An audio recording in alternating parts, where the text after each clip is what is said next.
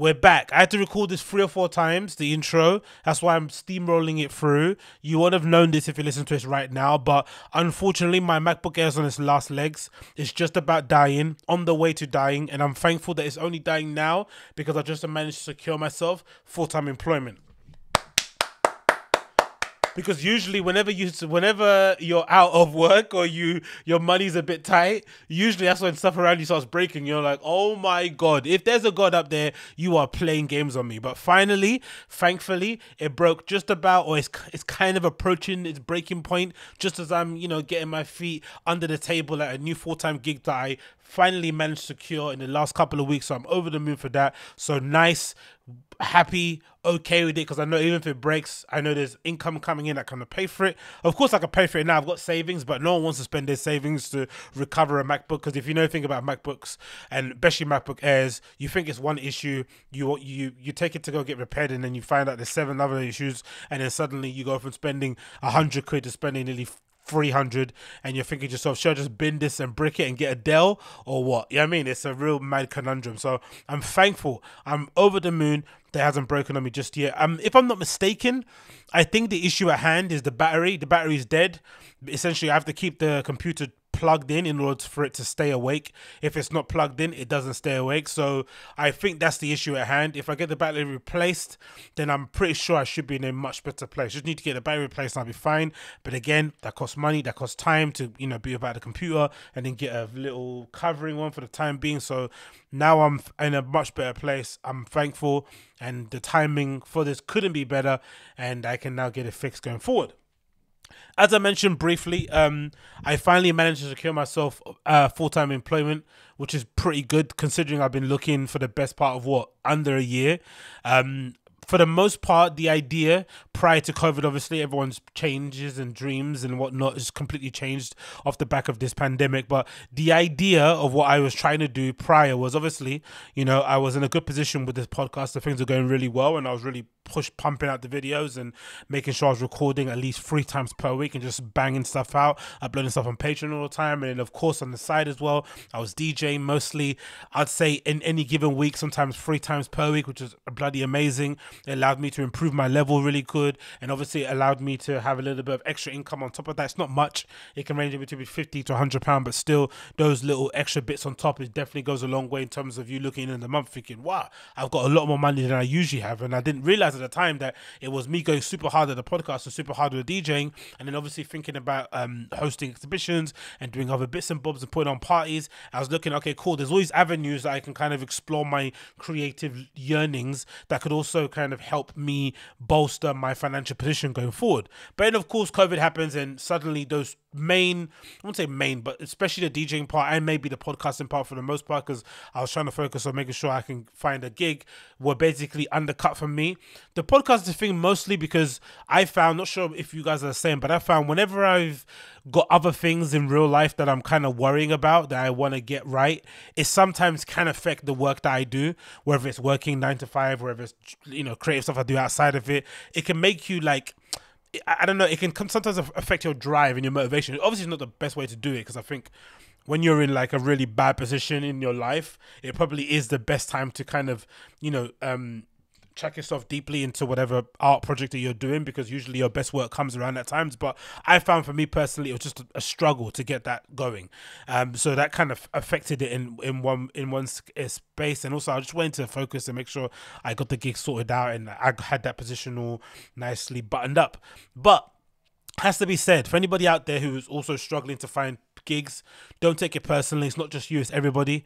I work mostly within like, what would you say, the marketing industry side of things, and I have to be honest, like, even though I've got pretty decent experience, I found it incredibly difficult to get a job. Incredibly. It's just so hard. Don't even get me started on like normal customer service stuff, like even working in retail. That's like, those jobs are really few and far between. I think the real kind of amazing point for you to have got one of those kind of jobs to kind of pay the bills and make sure you keep the lights on was at the beginning of the pandemic, when everyone was, I think there was a rush to find people just to fill the gigs, because obviously they didn't have enough people in the stores to fulfill demand. Everyone was buying toilet paper. That rush in the beginning, if you didn't get in there, it's pretty hard to get in there now, because now, for the most part, the ones who have the experience are getting a priority.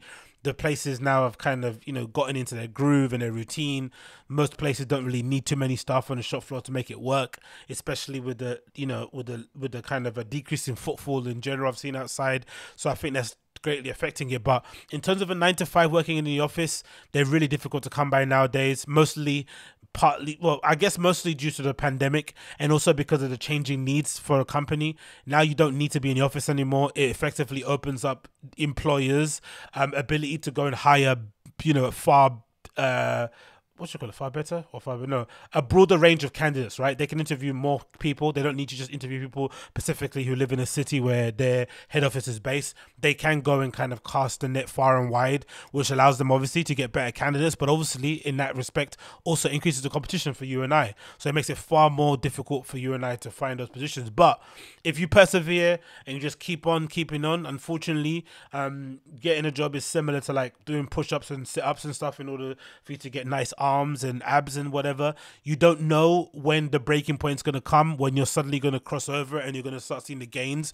But the moment you stop, the moment you break that momentum is the moment the gains go away forever. So you just have to keep applying. You have to keep checking and hopefully you'll get there. But honestly, don't be discouraged, because I can legitimately say, hand on heart, it legitimately took me like a year to get this gig that I've got at the moment. And if I'm honest, it took me maybe, I don't know, it was up to maybe it was up to maybe 8 months, 10 months when I started getting replies. There was time when I was applying where my application was just going into deep space. I wasn't even getting acknowledgements sometimes that I sent my application in. You'd be like, did I write the covering letter wrong? What? Do you know what I mean? You didn't even know what was going on, but I'd imagine that I'd imagine most places are so inundated with applications. There are basically too many good candidates and not enough jobs around that they just don't have time to get back to everybody. Do you know what I mean? So sometimes you feel as if like you have the experience necessary to do X, Y, or Z job, and honestly, the competition is just too much. Like I'm saying, like I've got fairly good experience.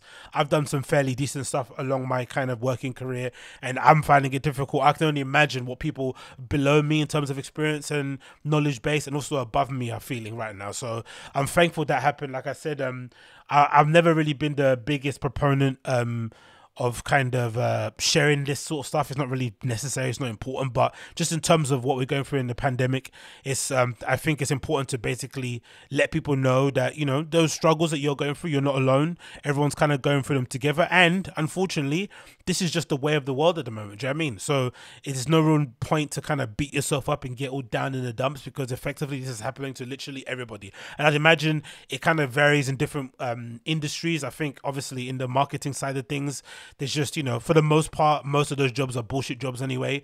You don't really need people to sit there and monitor Facebook accounts and share, funny tweets on flipping whatever it may be, or funny bits of content on your social media feed. There's a bit of a nonsense job to have something specific is sitting down and doing that role. So if anything, if you're a big company and you've got some, wits about you, you just get the marketing manager who's got experience to basically fulfill the role of doing the communities manager side of things, the social media side of things, and their job itself. Do you know what I mean? You just get them to do free and maybe bump their salary up a little bit, and that's the way to get around it. So if you're kind of a specialist social media manager, you're going to find it difficult. If you're a specialist community manager, you're going to find it difficult. But if you're able to kind of maybe be a jack of all trades and kind of, roll your sleeves up and do a bit of the kind of quote ugly work, and maybe do things that are outside of your remit of expertise, maybe you're good on sales, all that kind of stuff, you're going to increase your possibility of being employed. But in general, it's a dogfight out there. It really is. It's hard. It's difficult. You just kind of keep on it. Like I was applying or looking at least every day. I couldn't apply every day because there weren't jobs available every day. But I was consistently looking, just checking to make sure, because even though I have a decent amount of savings, I was kind of specking stuff. Like that's a good thing about COVID.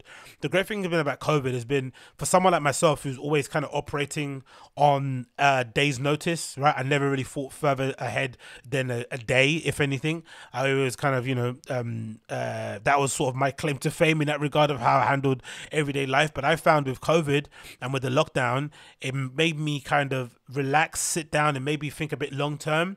And when I specking out my savings, I thought, you know what, I could obviously have this and be okay and survive until a year, but I didn't want to be in a position where I was going to deplete all my savings I worked really hard to save up.